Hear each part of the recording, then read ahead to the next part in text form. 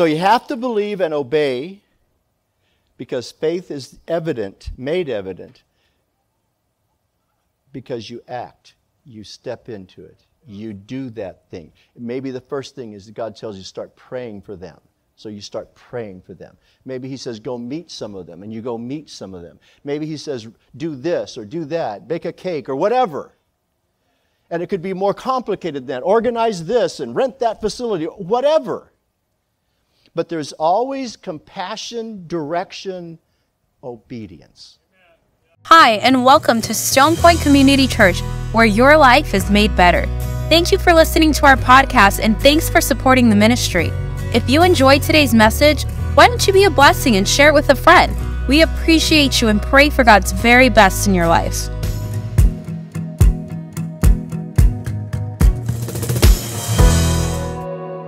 Which, by the way, that is the first requirement for a God miracle, is you have to have compassion. It's what starts and gets you in touch with the heart of God. You have to have compassion on them. Now, so He immediately starts healing the sick. And so the faith then that Jesus is going to stir up, it comes from a place of loving these people. He saw them. They looked scattered and beaten and abused, and so He just starts ministering to them and healing them. And this goes on until evening approached, verse 15. And here's what I love. This is the first administrative response from His disciples, who apparently had not loved the people as much as Jesus did. That's sometimes a problem, isn't it? He loves people more than we do sometimes. And so He says, as evening approached, the disciples came to Him and said, this is a remote place, and it's already getting late. The restaurants will close. And send the crowds away. Just say that with me. Send the crowds away. Bad response.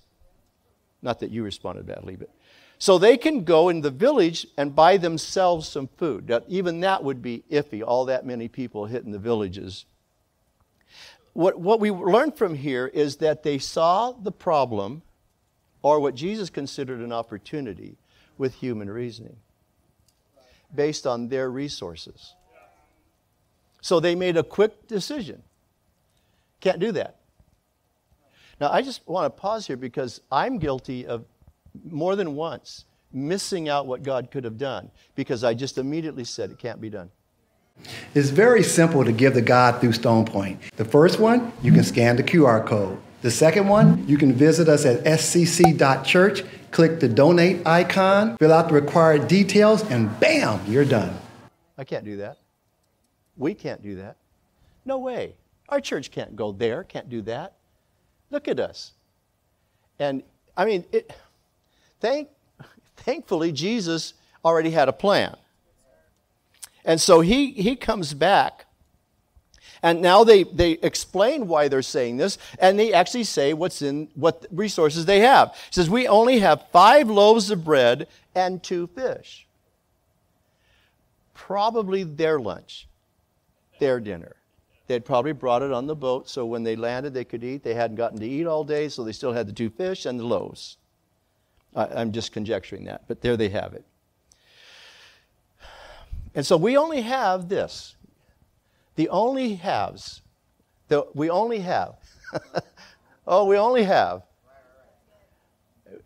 have. Every time you say that, that means you are obviously looking at your own strength, your own resources, your own ability. I only have. Now, it's not bad to admit to the Lord what you're aware of having. I'm not saying it's never wrong. It's always wrong to say, oh, I don't only have this. If you do it in preparation for what He's going to do. You see what I'm saying? Lord, I don't know how you're going to do this because I only have that. That's safer than, no, we can't do that because I only have this. And it goes away. It passes. I have a theory. This is just a Casteel theory, I call them. And that we all get opportunities that God taps on our shoulders. And you always wonder, how many of those did I ignore? Because I said, I can't do that. I can't do that. Well, Now we move into how the miracle begins to happen. So this is kind of the anatomy of a miracle. Jesus says to them, bring them here to me. He's talking about the 5 loaves and the fish. Bring those here. The first move to a step is after you said, I only have, then give it to Jesus. Give it to him. Lord, this is what I have to invest in that vision of yours. This is the only talent I have to do what you've asked me to do. This is the only skill I have. I'm aware that I don't have the skill or the ability or the inclination even. You know, sometimes I need to bring my attitude to the Lord. Lord, I don't have the attitude to do that. I don't like those people that much. Come on, people. I forgot I'm like in the saint church. Okay, I'm sorry. That was out of order. Okay. So he says, no, I want you okay, why don't you just give me what you have? Let's start there. And so he starts the miracle. And I want to note that Jesus starts the miracle. I just want to go back to that. It's so important that we understand what I do compared to what God does. And we don't get those turned around. So here's happy. You know the story probably. So he told the people to sit down on the grass.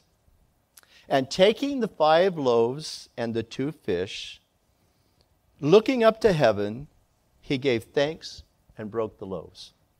It's very simple to give online. There are only 5 steps to follow. Step 1, go to our website, www.stonepointcc.org, or for short, scc.church.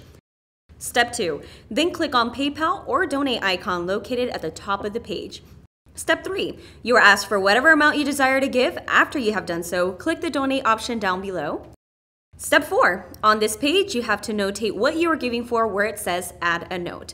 Whether it is tithe, offering, building fund, love offering, guest offering, and so on. Step 5, fill out the required details, then scroll down to the bottom of the page and click donate now, and you're done. And he hands them to the disciples. And here's what I find, this is to me is the miracle. I personally don't think that Jesus stood there breaking 5,000 pieces. I think he took the 5 loaves. I was trying to do the math. I'm terrible at math, but 5 among 12. He had to divide 5 loaves among 12 guys. So that's a little less than a half a guy. So now they have like a half or less than a half of loaf. But wait till the fish gets here. Jesus takes 2 fish and breaks it into 12 pieces. Okay, are you visualizing that? They don't have a basket of bread. They have a little tiny piece of fish. Now, they could have been really big fish, but that's still not very much. And so they've got their half a loaf and their little fish, and they're supposed to now go feed the people. I want you to notice that. It's blessed. God has started it, but he hands it to you. Here it is. Here it is. I love how he says that. Jesus, the disciples wanted to send them away. And Jesus says, no, you're not going to send them away. You need to give them something to eat. You need to feed them. And he gave it to their disciples. And the disciples gave it to the people. So this is my vision of how this looked. Okay, I'm one of the disciples. Jesus has just done his prayer. I'm trying to believe with him, but I'm really nervous. I would probably be. You wouldn't be, but I would be. And then I'm ready for what? Don't you think that's how he should have done it? Just, I mean, there is bread everywhere. Bread is coming down, fish are coming down, maybe some coleslaw, tartar sauce, whatever. It's just like raining food. That's what I would have expected. Oh no, he takes 2 fish, gives me 1/12 of those, hands me this little piece of fish, and this half a loaf. Now go feed them. What? Now, so they have to, because people are looking, and Jesus has prayed, and now we got to. So off they go, and they start with the first group, and they break a bread. And I think what they did very quickly, you take that. Because they were in groups of people. Another place said he had them sit down in groups of 50. And they were in little clusters and families. And so they come to the Martinez family, and there's like 100 people there. I'm picking on the Latinos for some reason. I'm sorry. Okay. And so, but I want you to follow how this works. He gives them the bread, and the miracle continues. It's a chain reaction miracle. So it's as though, not as though, Jesus has signaled to them and to us, if you will let me start the miracle, it will flow through all of you.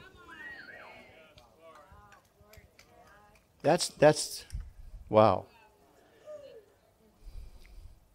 So the miracle happened when the fish and the bread were shared. He broke the bread, gave it to them. Now, I think Jesus at that time is done serving bread and fish.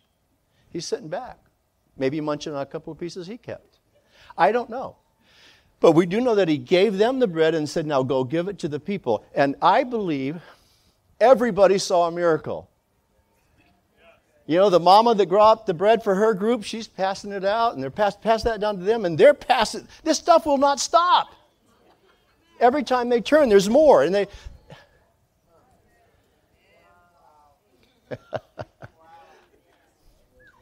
Okay, now catch this.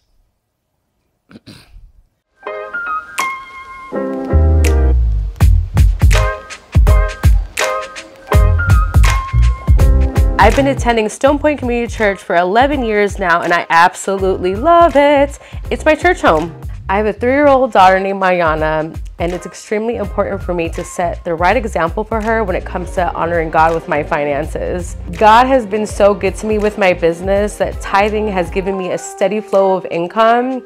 I'm a hairstylist, and I'm fully convinced that because I've been faithful with my tithing, that my clients book appointments and come in like clockwork. Before, they weren't seeing me as often. Now they see me on a consistent basis, even after doubling my price for my haircuts. My name is Ator Benjamin, and this is my tithing testimony. Matthew 14:20 ends it by saying this: they all ate and were satisfied. Now, it's interesting that they put that in there. You know how hard it is to feed a bunch of people? And that they're all satisfied? Getting 5 stars? What's that?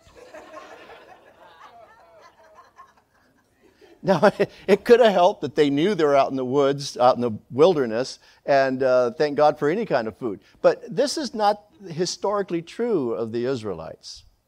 These people could complain at any time. And for them to say they were like, they had enough, and satisfecho says it in Spanish. That's how you say in Spanish, you're full. You don't say I'm full, you say estoy satisfied. And they're saying that. And it says, and I love that, because when God works, it's good. Jesus said, my yoke is easy and my burden is light. Take up your yoke, he calls resting. Possibly we need to be on guard for overworking an act of God.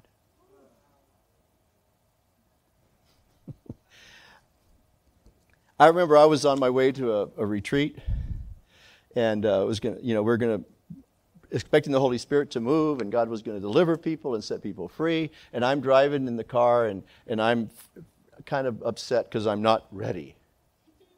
I'm not as spiritual as I hoped to be. I hadn't prayed as much as I thought I should. And I'm apologizing to God in the car. And I heard the Holy Spirit say to me, Richard, I don't need you. In other words, excuse me, Richard, but nothing that's going to happen at this retreat of any good is going to be you.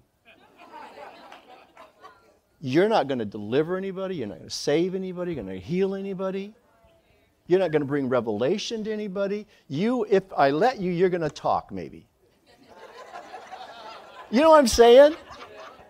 I love it. And he said, I'm going to be there. I'm going to be there. And that's what he actually said. I'm going to be there. I understood all the rest. I had just been lovingly put in my place. I had forgotten the miracle equation. I just do the little thing he asked me to do. And he does the big thing that needs to be done. You share Jesus, the Holy Spirit brings them in. You pray for the sick, you don't heal them, the Holy Spirit does. Right? You reach out to someone in need. Your actions are important. Yes, you're loving, you're caring, but the transformation will only come by the Holy Spirit. Keeping our miracle to our action ratio correct. We do very little. He does so much. Come on. You're in this room because God did a big thing in you. Nobody thought you could get saved. Come on, there's some of you in this room, I just have the sense. There's some of you that the last person I'll ever see in church. Do I get a witness? Okay, I don't know where I was going with that, but it was a miracle. It was a miracle. And Grandma, all she did was pray, pray, pray, pray. Because that's what the Holy Spirit told her to do. You pray for Junior until he gets right with me. But Lord, do this. Why don't you do, no, Grandma, you pray. That's the act of faith. See, the act of faith.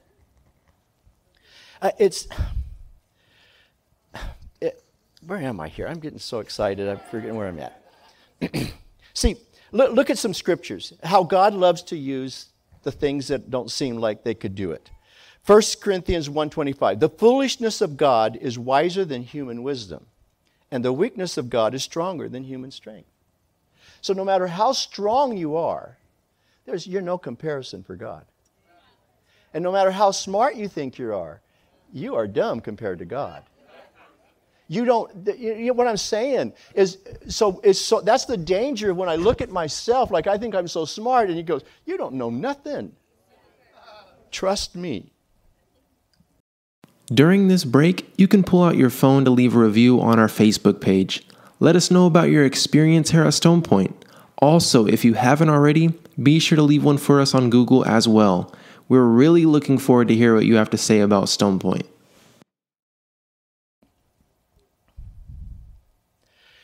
Zechariah 4:6 says, this is the word of the Lord to Zerubbabel. Zerubbabel was building the temple, rebuilding the walls, and the local guys had threatened him with his life.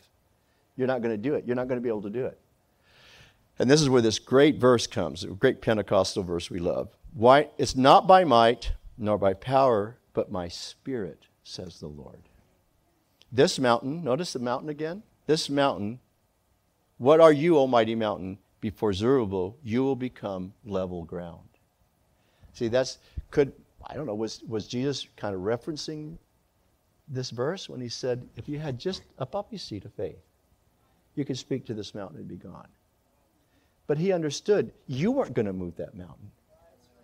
God was going to move through your faith and move the mountain. So, we need to live with an expectancy that faith brings. There's faith in this room. You can tell it. It's been so much fun just being here. You can feel the heart after Jesus and the heart to serve the Lord. And I commend you for that. Your pastors are great pastors and leaders. And so I say keep living with that expectancy that faith brings. But I sense as I was preparing this that there's just a word of encouragement to you as a congregation to not only think individual miracle, but think ministry miracle. And so there are some things that have been laid out for this church. I don't know what they are. No one's talked to me about it. But I think it requires faith. It requires for you to believe, not just the leader or the pastor, but everyone to say, I'm in. I'm going to believe God. And I'll give my loaves and fish to it. I'll do what I need to do. I'll give what I have, but you're going to multiply it. One writer put it this way: the greatest faith is that which steps out in obedience to do what the Lord of the harvest has challenged them to do. I also feel that there's some individuals here today that God is putting a ministry vision in you. It's just starting to rise up, or maybe it's been a while, and it could be as quote, simple as go talk to your old people you used to know. It could be a bigger than that. It could be massive. I don't know. It's not about how big or small it is. It's the fact that God is stirring your heart and asking you, challenging you. Just like Jesus did the disciples, you feed them. You feed them. I love that. You feed them.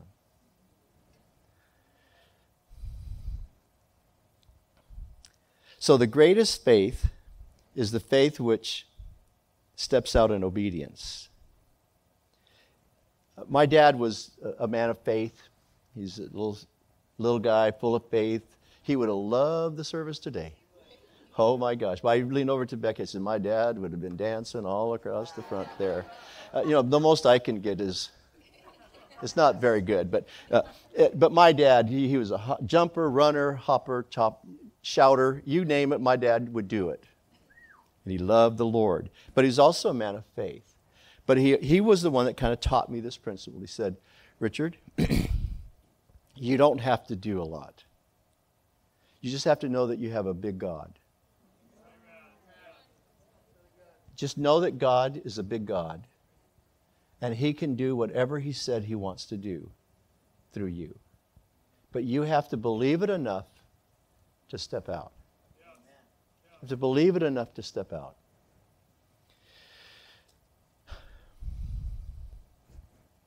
So let's ask God to give us a renewed love for people around you. So let's talk a little bit about the progression into ministry. Ministry, by that I mean you're just serving people, loving people, doing whatever it is that God has said to do, to reach people for Jesus. And it starts with compassion. And you have to start looking around differently. You have to look at what's there. I've noticed it, and I taught a course here on mission, thinking like a missionary. And it starts with looking at the people differently. Because when you live in a community, you get used to it. And it kind of bugs you. And we become more judgy than outreachy. Is that a word, outreachy? You guys understood what I meant. We do more judging than reaching out. We do more. We don't see the people. And I always will tell this story. Give me a group of Christians, put them in a plane or a van or something, and send them just across some border to another town. They are like different people. They get up. Oh, these people are so needy. These people need Jesus. And I want to say that they're actually better off than your neighbors.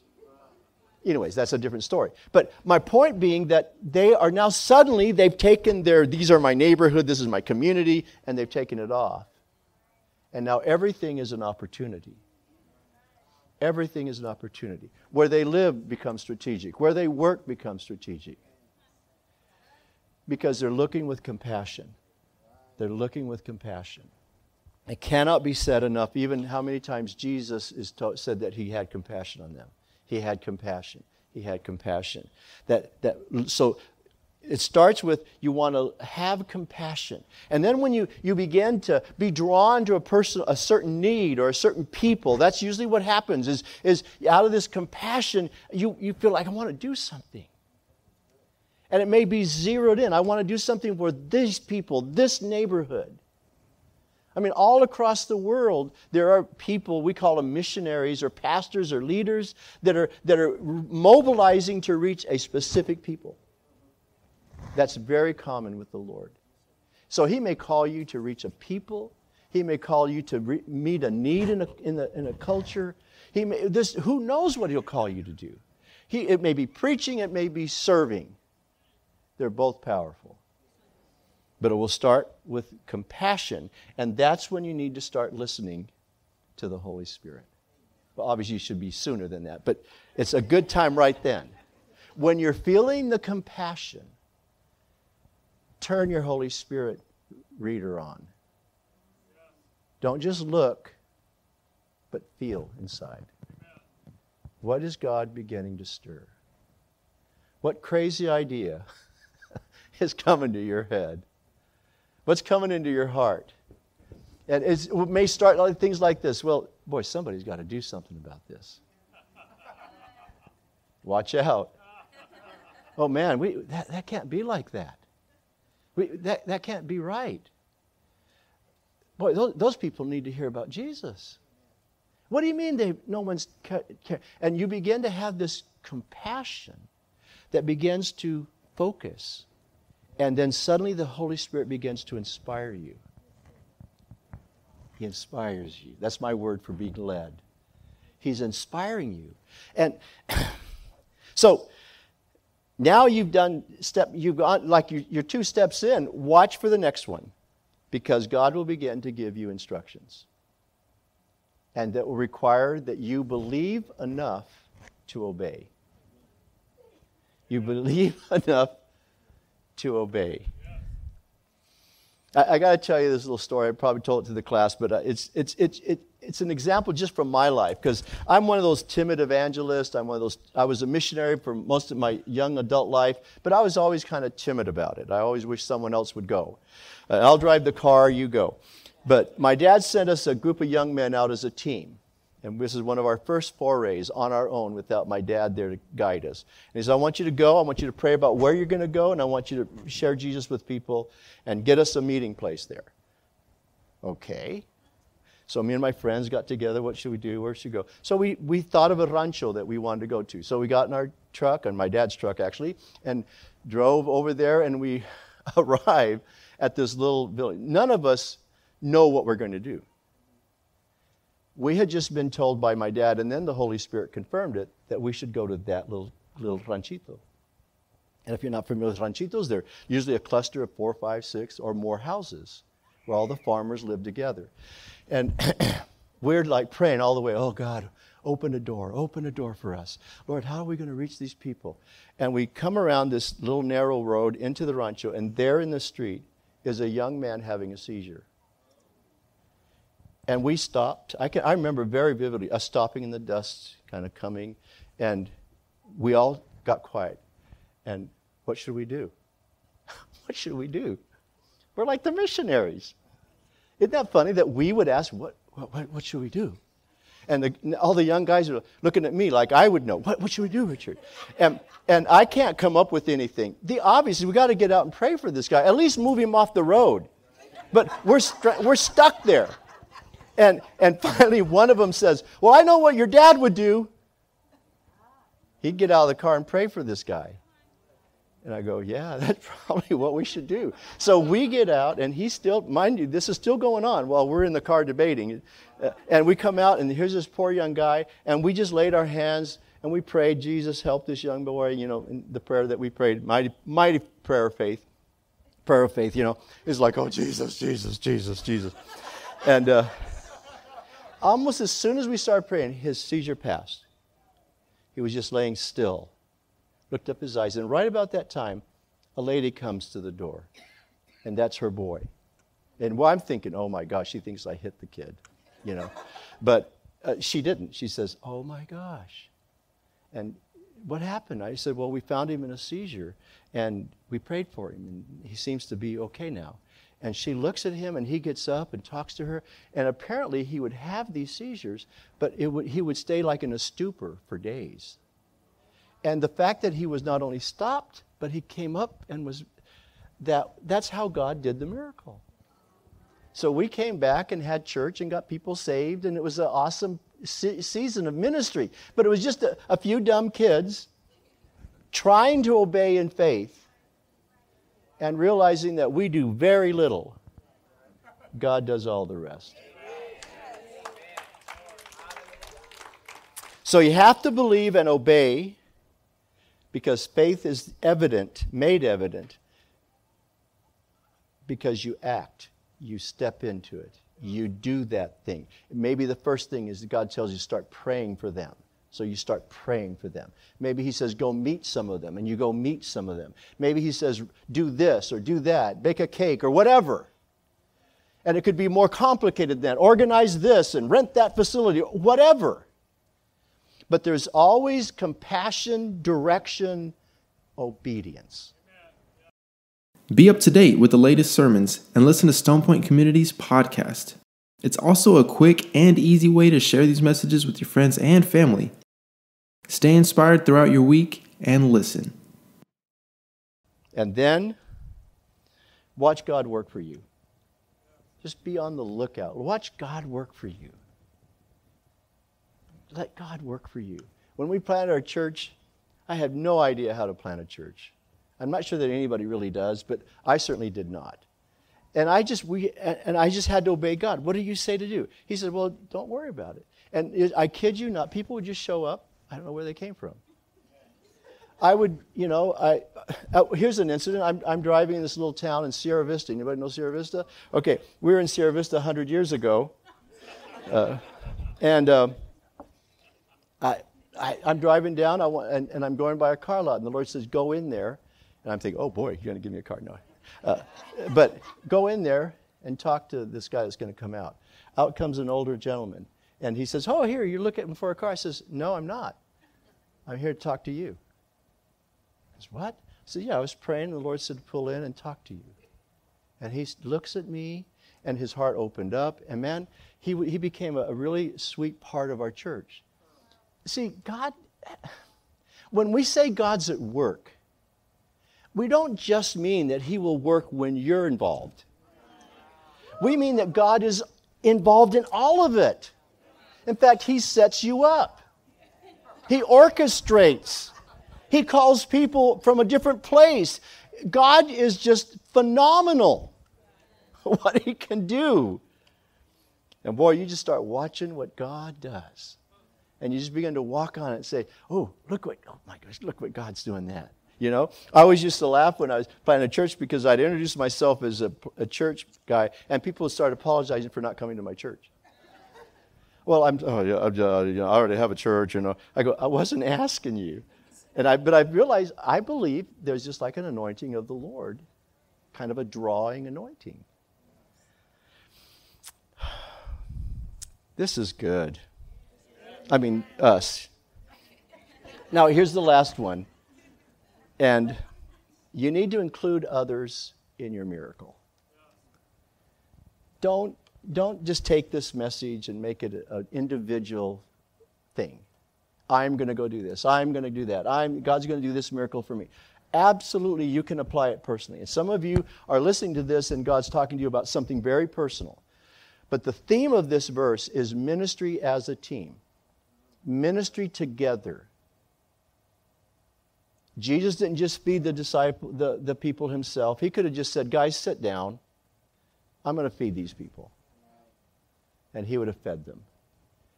But he said to them, you go feed them. And then not only that, it's impossible for you to feed them all. Give the people some of the food and let them feed each other. That's church. I'll give you some bread and some fish. You feed, and then you turn around and feed someone else. So we need to start thinking, not only, Lord, what do you want me to do, but you might want to add, and who should I do this with? What do you want me to do, and who do you want me to do this with? Who could be a part of this with me? Who should I invite? Who should I share this vision? And maybe they'll join with me in this wonderful, wonderful time. So my heart for you is that as you continue to do the awesome thing you're doing as a church, and I'm fully aware that I'm talking to a faith people and to a pastor who are pastored by men and women of great vision and ministry. But I just felt like the Lord wanted me to add the uncle part of it, the grandpa. I'm old enough to be some of your people's grandpa. So just whatever, just as an older man in Jesus to say to you, don't limit God. Don't evaluate what he's telling you by your resources. Don't limit what God wants you to do by what you think you can do. And don't just discard those inspirations that the Holy Spirit gives you.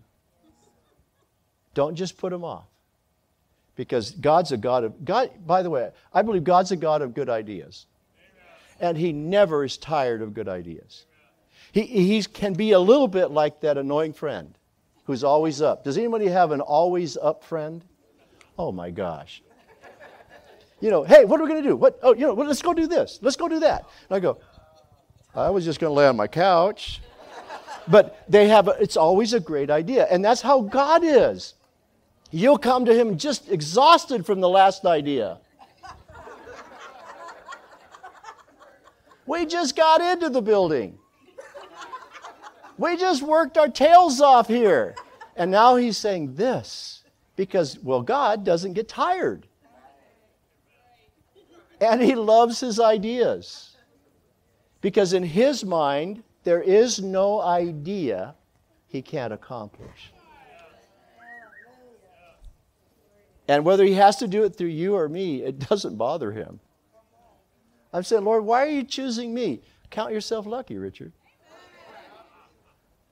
And it wasn't because of your good looks.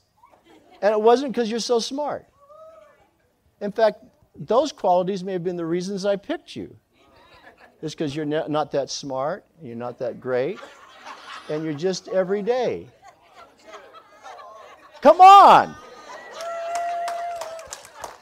That's what the Scripture says. He looks for the weakest thing, the lowest thing, the smallest thing. Does it say the dumbest thing? I don't know if it does, but...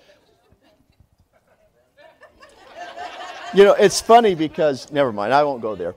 Let's leave that alone. Okay. Okay, now here's... I'm actually getting really close to closing here. Matthew 17 in the Message Bible. Because you're not taking God seriously, said Jesus, the simple truth is that if you had a mere kernel of faith, a poppy seed, say, you would tell this mountain, move, and it would move. There's nothing you wouldn't be able to tackle. Isn't that a great translation? And that's where I got the poppy seed from. It was from the Message Bible. He must have known something I didn't know. But I wanted to leave that with you, that you're not taking it. Now, this is actually in response when they couldn't heal somebody. And a demon wouldn't come out or something like that. And he goes, well, it's because you're not taking God's people serious. I think in the most translations it says you didn't have enough faith. But what an interesting insight to what unbelief is. You're not taking God seriously. Take Him seriously. Know who He is. Know what it means. When He inspires you, remember who's inspiring you. Take Him seriously. Write it down, think about it, yes. Pray about it, yes. Ask some other people, yes. But take it seriously. Because God may want you to be the catalyst that feeds thousands. That meets a need that hasn't been met. That goes to a place that hasn't been gone to. That shares the word in a way that no one else can do it but you. And reaches people that no one else can reach but you. That's the promise of the Lord. Let's pray together. As I close this, I want to leave this with this concept. Let God speak to you. Let Him communicate His heart to you. And in fact, I just wonder if some of you would be bold enough to say, this message was for me. I needed to hear this today because God is speaking some things to me. Wow, there's a lot. Hey, like the Holy Spirit knew. Lord, I thank You for my brothers and sisters that are at that stage. Lord, some are just getting something. And others, there's been something mulling in their spirit. There's been something and some are just being overwhelmed by doors that are already starting to open.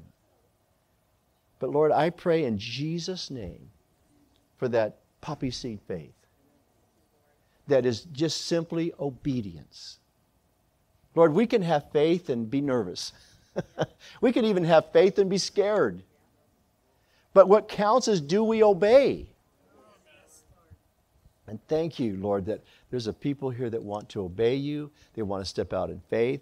Lord, I just pray and confirm in Jesus' name that there would be a release of the Holy Spirit in demonstration, in confirmation, that miracles would begin to be evident. The miracles of open doors, of connections with people, of creativity, of strategies, and Lord, and of course the miracles of transformed lives. And that this congregation would be a catalyst for so many innovative and creative ways to reach this community for Jesus. Lord, this is a place of, it's like the headquarters of innovation and creativity and entrepreneurship. So Lord, there's an anointing on this church to feed thousands, to be that voice that breaks new barriers, that steps into new places. And so Lord, I just pray in Jesus' name over them, that there'd be this wonderful grace of the Lord, that you would look into, kind of change metaphors, that they would be like David's mighty army. They were broken and they were in debt and they were rejected, but they came together under Jesus, and now they're ready to take the enemy on. They're ready to do exploits in the name of Jesus. Praise the Lord. Let's just raise our hands and just worship in the Spirit. Just talk to the Lord. Thank you, Father, for the joy of working with you. That we get to work with you. That we get to partner with you. We just give you praise and thanksgiving for it. Everybody said amen. God bless you. Thank you for listening to today's message. I hope you'll subscribe so you can receive the latest podcast to keep encouraged and inspired all through the week. Help us to continue to share the message of hope with those all around the world. Visit scc.church or click the link in the description to partner with us today. We hope you share this message with a friend, and be sure to follow us on social media. We're praying for you. I know God's best is still ahead. We will see you next time.